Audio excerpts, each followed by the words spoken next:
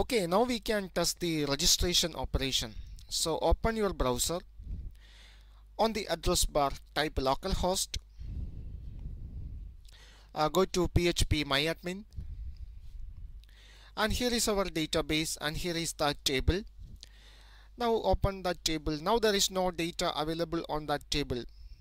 So now we can run the application. Select a virtual device.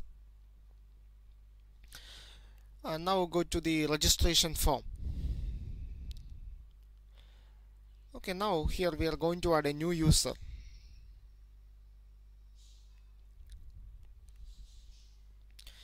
Okay, add some new user. Specify name. Specify the name as Thomas.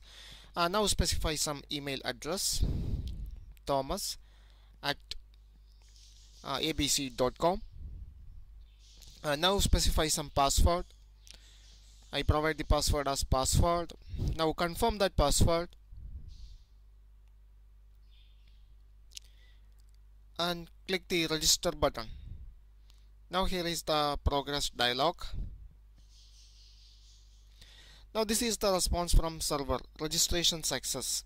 So now we add a new user to the table. Now we can check the table. So refresh the content, and here is the newly added user. Okay, so now I try to register the same user again. So specify the same name, Thomas. Now try to enter the same email, thomas at abc.com. So in this case the registration must fail. And now specify the password. Use the same password. Now confirm that password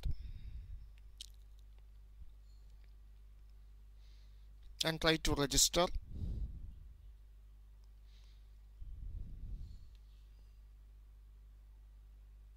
And now this is the response from server. Registration failed. The user is already exist on the database. That means now the registration operation working fine. Now in the very next episode we are going to start the login operation coding.